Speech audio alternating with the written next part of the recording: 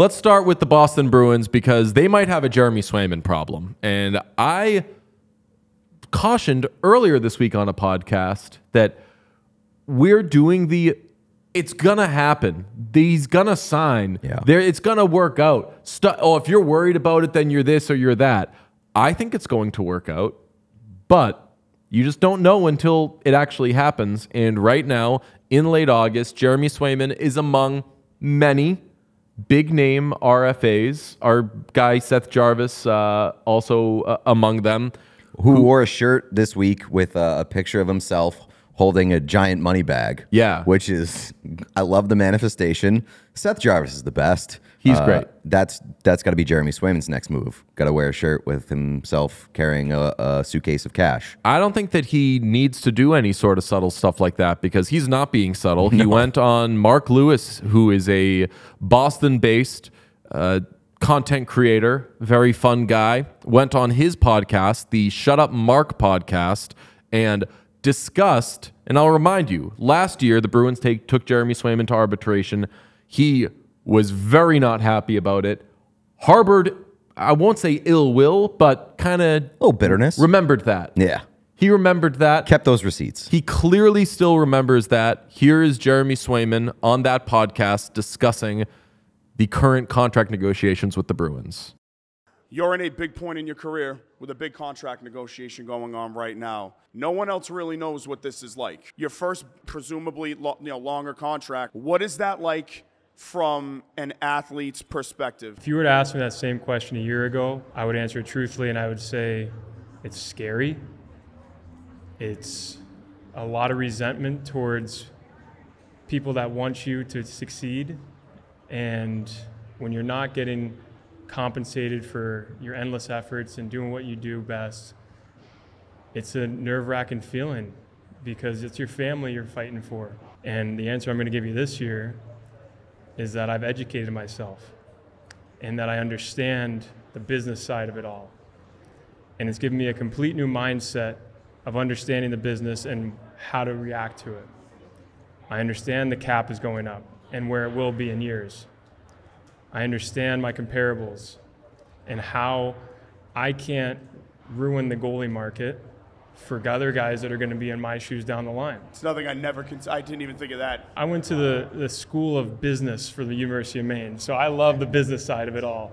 And I studied it, and I love it. I'm doing classes still in Stanford, part of the NHLPA program on business. I know that these experiences I'm doing now are going to help me post-career when I want to be a businessman, when I want to talk about serious stuff, away We'll from give you a hockey. job at sideline. I'm in. No worries at all. 100%. That's special. So little Pat McAfee special whenever you're ready to come 100%. on down.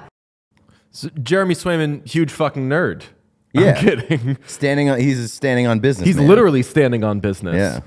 That doesn't surprise me at all. And he's not a huge fucking nerd, but he is nerding out about this because this is his life. He feels that they fucked him last year. And this happens all the time when teams do bridge contracts. A player can be like, okay, I'll remember that. Yeah, I'll take this one to my next deal. He didn't, okay. Finished third in save percentage, was one of the best goalies in the playoffs last year, is 25, turning 26 going into this year. The Bruins were going to trade Linus Ullmark pretty much no matter what. They end up moving him. Everyone says he has all the leverage. I kind of think that he does, although the one thing, we can get to it in a little bit, I don't really think there's a threat of an offer sheet because there generally isn't a threat of the offer sheet. And with how much money he's looking for, if any team signed him to an offer sheet, they would have to give up 4 first-round picks. Yeah, 4 first-round picks and have to pay a goaltender upwards of $10 million a year if you're to believe the asking price, which came out this week from Rich Keefe of WEI, said that Jeremy Swayman was asking for $10 million a year. I don't know how much I buy that, but it's going to be in the neighborhood. Like in the general neighborhood, you're going to be paying first-round picks plus a lot of money to a goaltender. I think the risk and the threat of an impending offer sheet, it doesn't really exist given what the price tag would be for another team. Yeah, let me give you a rundown on the AAV and what it would cost teams if they signed Jeremy Swayman to an offer sheet. If it's between 6.87 and 9.16 million, it's a first, second, and a third. If it's between 9.16 million AAV and 11.45 million, it's 2 firsts, a second, and a third. If it's between 11.45 million and up, or if it's 11.45 million and up, it's 4 firsts. And before you say, hey, 9.16 million, sounds going on outside. Yeah, what's going on here? Can folks hear this? Can you hear how loud this is?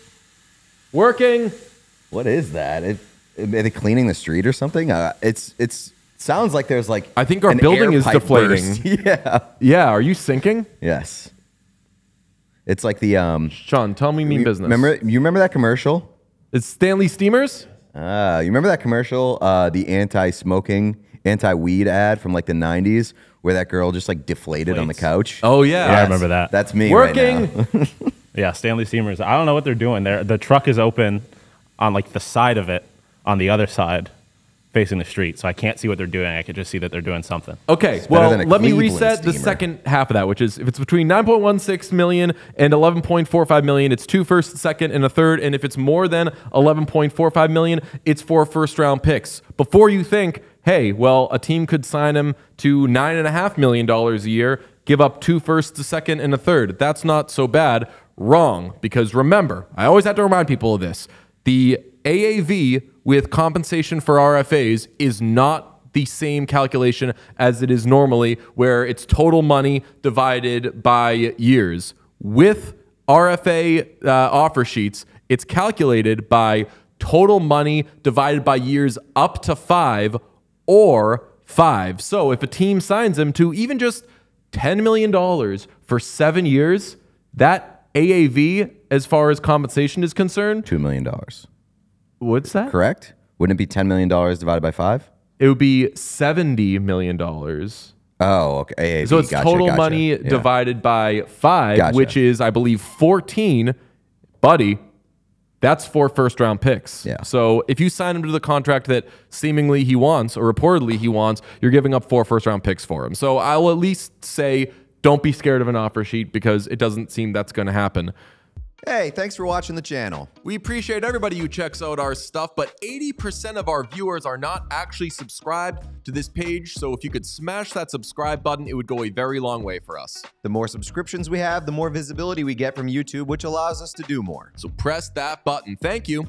But here we are, late August, and they're still dicking around with each other. And from that, did it sound like they're close? Do you say that sort of thing when you're at the finish line? Normally, you say, I'm sure something's going to happen, and then like 4 hours later, the contract signed. Yeah, I mean, but he has had those quotes before, and I think the framing of that specific question was like, I think it was like, what have you learned from this kind of process, or like what is your feeling been? Yeah, going you through said, the process? well, it said like, take me into this negotiation. What's your mindset? Yeah, so I think that he was getting more into like his personal feelings versus like, are you close? Because we've seen both sides to this point say we're going to get something done here. So the confidence that both sides seem to have don't indicate that they're that far apart. It's just like at some point you got to rumpus time is over, get the deal done.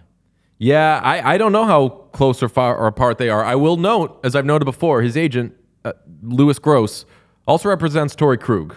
So this is a pair that has had some not fun times over the years. But the $10 million thing has kind of freaked people out because it's been met with, oh, well, that's just a radio guy. What does he know? Somebody who's connected to the Bruins talks to Rich Keefe because he's heard some stuff that's ended up being right. He was right about David Pasternak's contract. So I'm not dismissing Rich Keefe. He's also a friend, but I don't think that he's just pulling stuff out of his ass. As he's noted, would he make, why, if he's making stuff up for clout, would he make up, respectfully, hockey fans, a Boston Bruins rumor in August? I think he'd make up something a little more salacious. He works in the Boston market. Right, but why wouldn't he say, like, hey, the Patriots are starting Drake May week 1?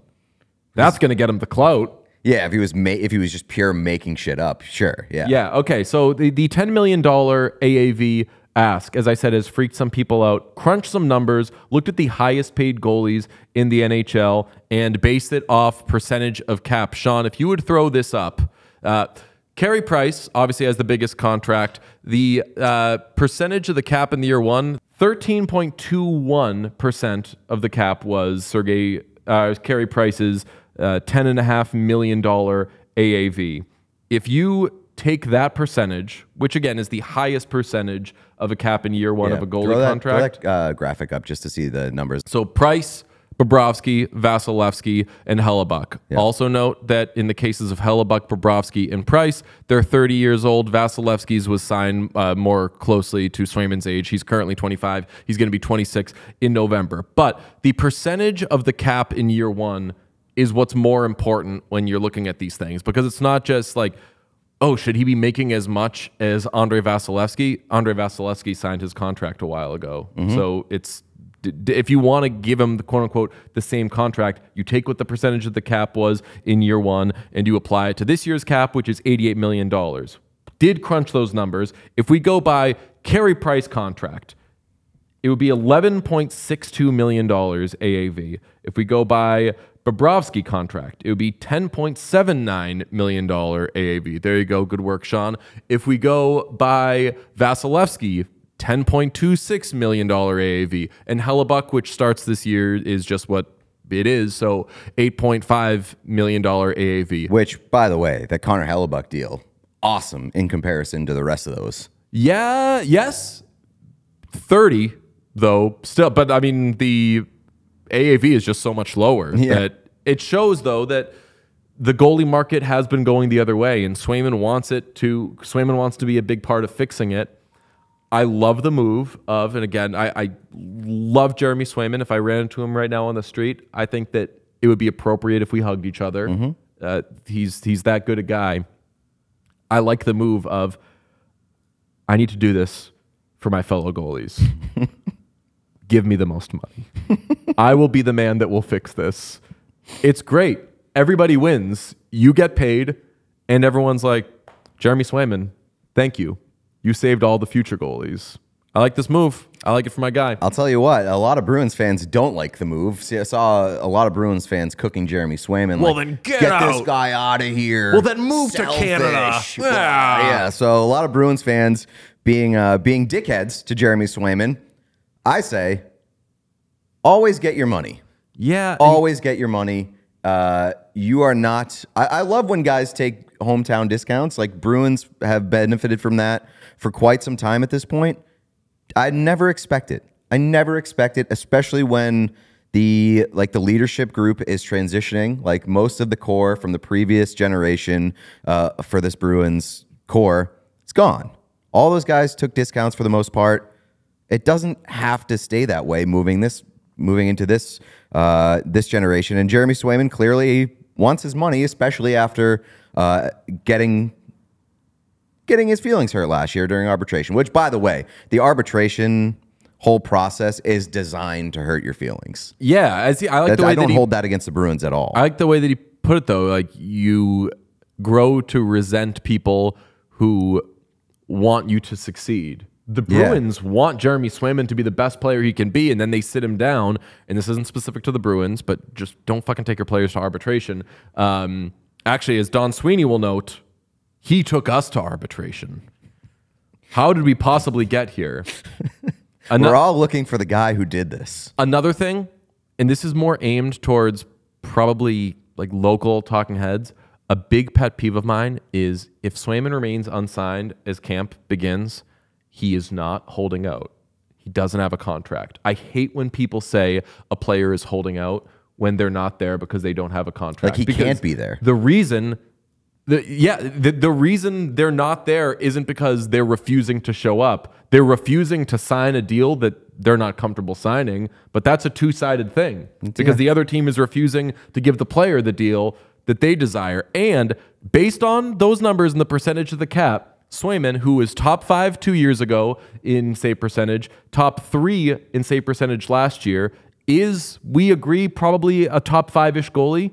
Ish, yeah. That's where I put him. Yeah. And maybe he ends up solidifying himself as like an annual Vezina guy. He needs to play more. The question is, can he do it without a 1B?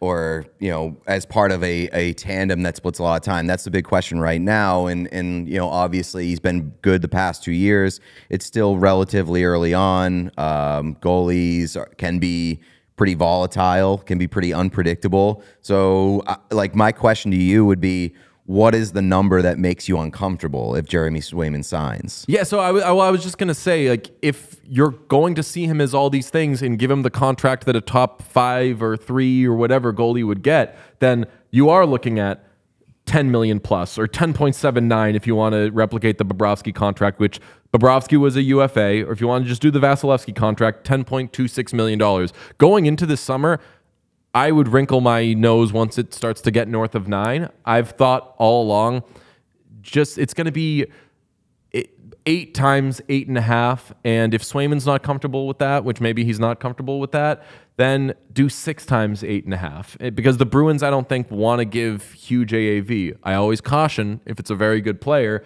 against doing the fine, we want to lower AAV, so we'll go shorter years. That's how you end up with like Austin Matthews type contracts, which great for the player, not amazing for the team.